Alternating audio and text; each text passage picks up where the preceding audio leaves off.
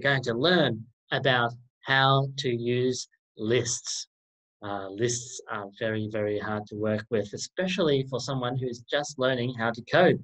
And we have done lots of coding before, but lists are usually what separates people who know a little bit of coding and people who know lots of coding, all right? So even if you don't understand it, I want to make sure that you have a go of it today, okay?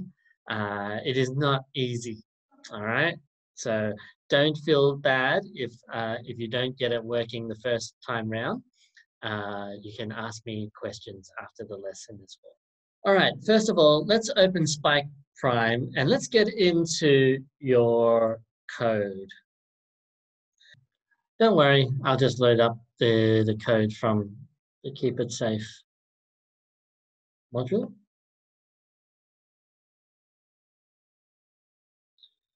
All right, let's have a look at this. So remember the first things we did, you might already have this, but even if you don't, make sure you do this, okay? So we go into My Blocks, and then I think we got one called Open, and then we had, and then we go Save, and then we also made one for Close, right? And then we went Save, right? So this was our code from last week. So when it starts, we lock it, and then we do the left, right, left to open it, okay? So I'm just going to connect up my robot.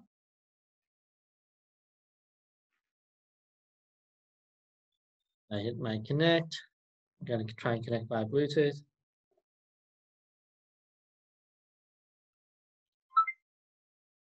This.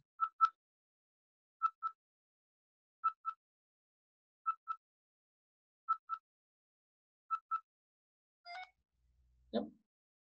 So it's connected successfully. If it doesn't connect by Bluetooth for you, then just connect with the cable, okay? Let's run this code and let's see what it does. So I press play. Yep. So it just made a sound because it's locked my my safe. It's locked my safe and I can't open it. Well, I mean, I can take the Lego apart, but that's not fun, right? It's locked my safe. So now I need to go left, right, left, and then it unlocks it, and then I can open it up again, right? But remember, what's wrong with my safe? The thing that is wrong with it is that left, right, left is a really easy password to guess, and it doesn't punish me if I enter the wrong code, all right? So today we're going to learn how to organize it so that we can punish someone for entering the wrong code. Okay? How are we going to do that? How are we going to do that?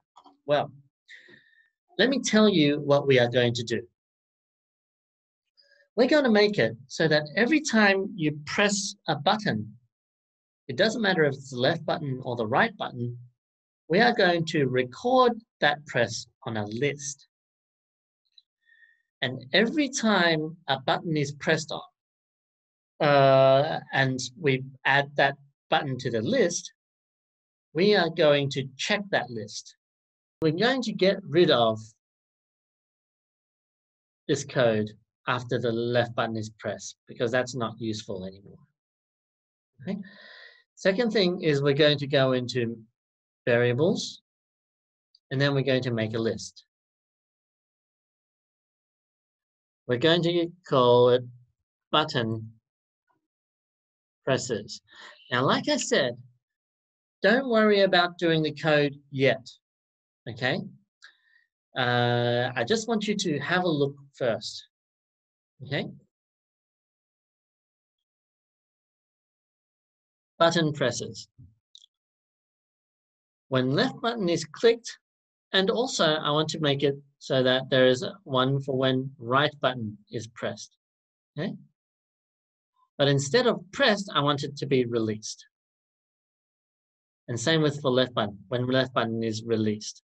That way, we are only going to record it once you've pressed it and then released it. Okay? When left button is released and when right button is released. What are we going to do when the left button is released or when right button is released? Well, we're going to add something to the list. We're going to go variables. And then we're going to add something to the button presses. When left button is pressed, we add a 1 to button presses. When right button is pressed, we add a number 2 to button presses. And also, when we start the program, we need to delete all of button presses. Okay. So we make a list called button presses.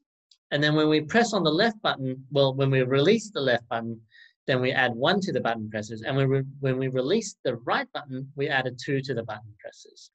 All right. So now we need to have a function to check our list. Because if the list has 3 button presses in it, we need to check if it is equal to 1, 2, 1. Okay, so we're going to check the list every time we press or we release a button. And if there are 3 items there, then we are going to check if it's 1, 2, 1. If it's not 1, 2, 1, then we punish the person. But if it is 1, 2, 1, then we unlock the lock. Does that make sense? So this is how you do that.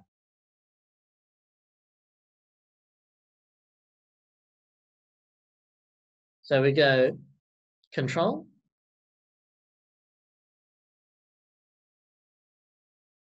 and then if then block, okay?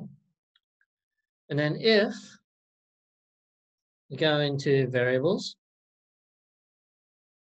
and then you go length of button presses. So we wanted to make sure that if it is equal to 3, so we go into operators, equal to 3. If the button presses in your length, the length of button presses is equal to 3, then we're going to do a check here. Okay, and same with the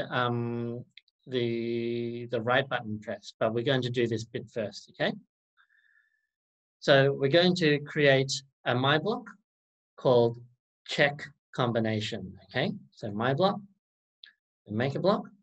Okay, check combination. And then we go add. And now you'll have a check combination block over here. I'll put it down here. So here we go check combination when after this. So, and then we copy this bit of the code, the if block, and then add it to the right button as well. Okay. So if the button presses is equal to 3, then we're going to check the combination. What are we going to do when we check the combination? Well, here, this is where it starts to get tricky. Okay. Go like this. Control. We go an if and else. Okay.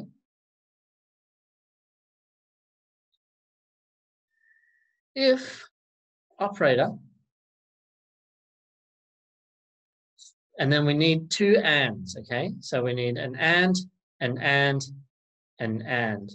because we want to make, if the first one is 1, the second item is 2, and the third item is 1, okay? So copy this down, continue copying. So we go into variables. If item 1 of button presses is equal to 1, right? So we go into operators and we go equal to 1. And then we need item 2 of operator is equal to 2. And then the third item is also equal to 1.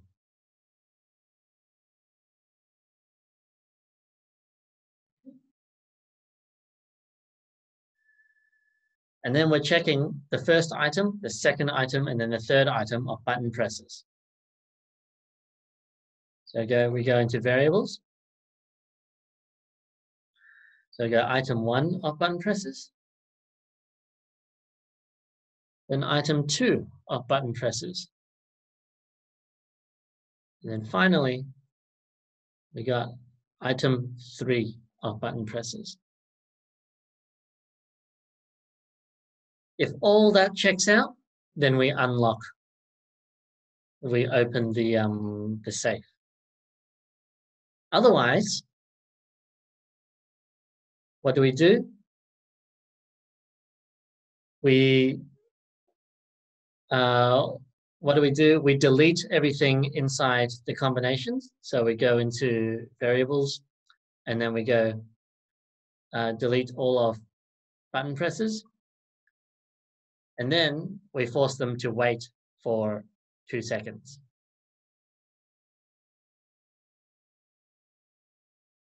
So we go wait 2 seconds, and this is the punishment, waiting for 2 seconds. And then you can also have a unhappy face for 2 seconds.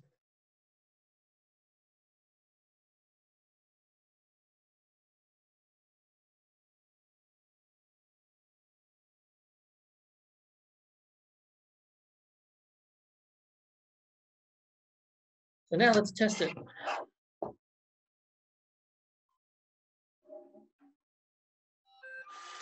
It starts off locked, and then if I entered the wrong code, then it's giving me an unhappy face. Keeps giving me an unhappy face when I enter the wrong code.